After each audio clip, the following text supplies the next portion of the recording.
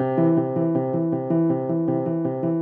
think another trend that we're seeing is well established and continuing, been around for many years, is the desire for consumers to change their diet to improve their health.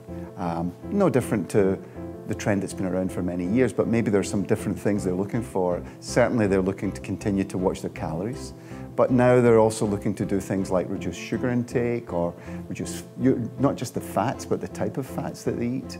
Maybe want to increase certain things in their diet like vegetable protein. So that whole trend of thinking about how to get a healthy diet is stronger than ever. So another example of where we're doing something new to bring healthy oils into the marketplace that don't exist today is everyone's heard of omega-3 oils, and omega-3 oils high in EPA and DHA. Traditionally you get those from fish, they're from fish oil.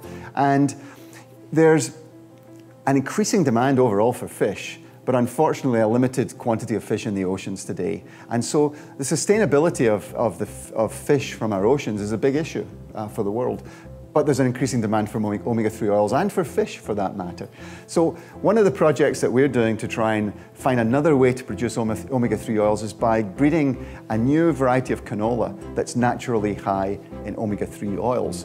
And one of the interesting things to just complete the loop on that story is that one of the markets for omega-3 oils is in aquafeed, because in order to also address the whole issue of fish sustainability, there's a growing aquafeed industry. And of course, they incorporate these fish oil type materials in their aquafeeds. And so we're closing the loop. We're creating omega-3s from canola, and we'll even be able to supply the fish farms to produce more sustainable fish in the future.